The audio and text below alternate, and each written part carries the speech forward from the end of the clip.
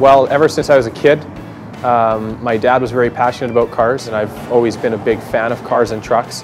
Growing up, I always had a keen knack for repairing things, be it cars or just other things around the house. My first car was a 1990 Mercedes 190E that my father helped me buy off an old German couple.